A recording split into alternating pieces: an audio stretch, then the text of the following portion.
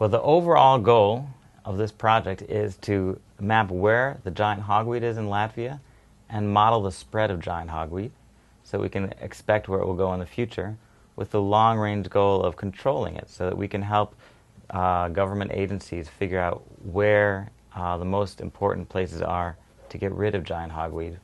Because of course, since giant hogweed is so dangerous, we particularly want to get rid of giant hogweed if it's near a high population so that people are not at risk. Back there's a whole empty patch. Maybe we should stop right here. You see that?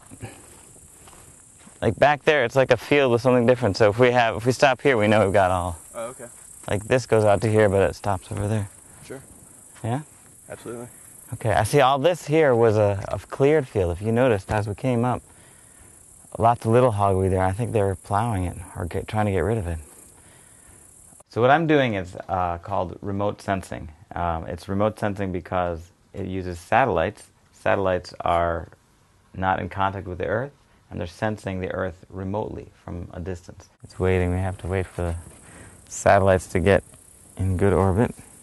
You got a few points already, though? There we go. Yeah. I'm up to 50. Good. Ooh. It'll only take if we're within 5-meter accuracy. Okay.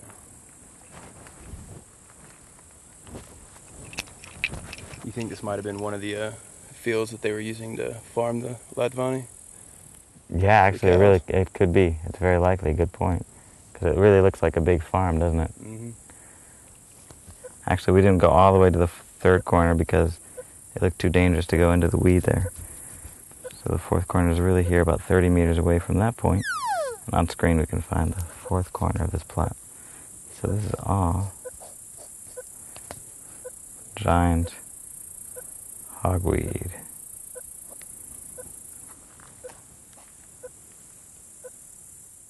So the one image I have now is in this area here. Madwana is in the southeast corner of the image.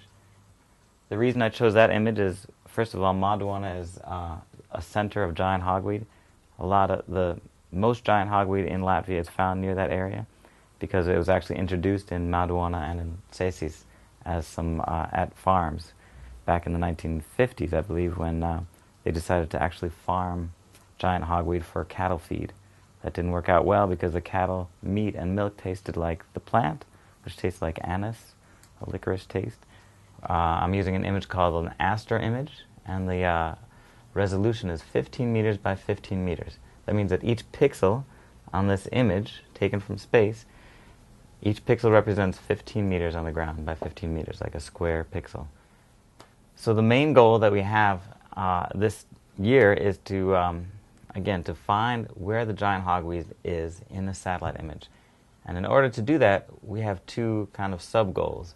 One is called georectification, and one is called collecting ground truth data.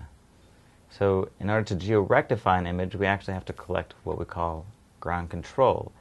And that is what we're going to do is we're going to go to a lot of road intersections, big road intersections that we know are visible in the satellite image. Okay? We'll stand in the road intersections and collect a GPS point so we know the exact coordinates of that road intersection.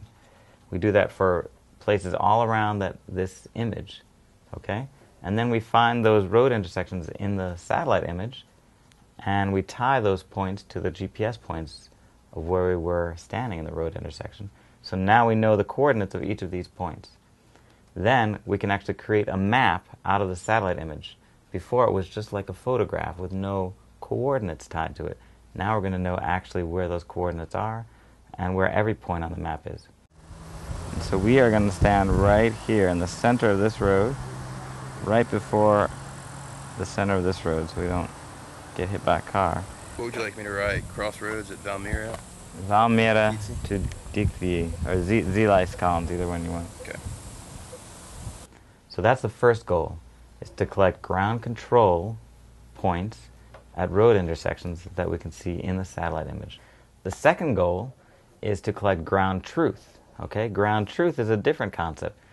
What we're going to want to do later is train a computer program to recognize different kinds of land cover in this satellite image. We want to get corners before the houses. We don't want the houses in the field, right?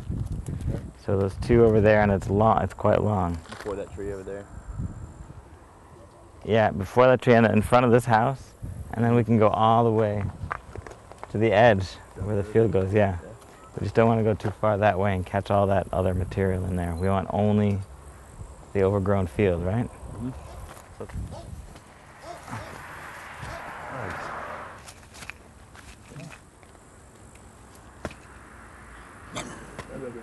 Do you have the number already, or? Yeah, it's R07212.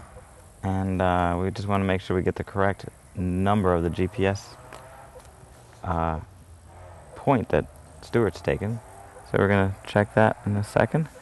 You about ready? Got 5 more seconds. Okay.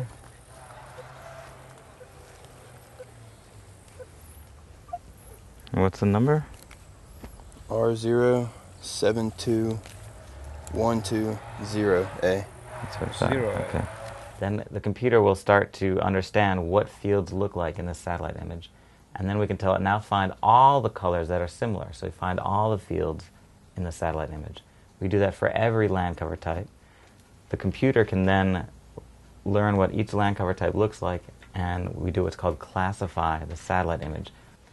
And that way we'll figure out what the land cover is throughout the whole satellite image, but particularly we'll find out where the giant hogweed patches are. This image is only going to be able to find some of the giant hogweed patches. The very small patches, I don't think the image will be able to see, because the pixels, again, are 15 meters by 15 meters. If there are only 2 plants in that pixel, we're not going to be able to recognize it as giant hogweed. And that's why we have the other aspect of this program, which is what we did last year, to have students go around Latvia and find giant hogweed patches to take coordinates of it, particularly of these small patches that we can't see in the satellite image. So between the 2 methods, I hope to find, well, a majority of the giant hogweed we can find in Latvia. Okay.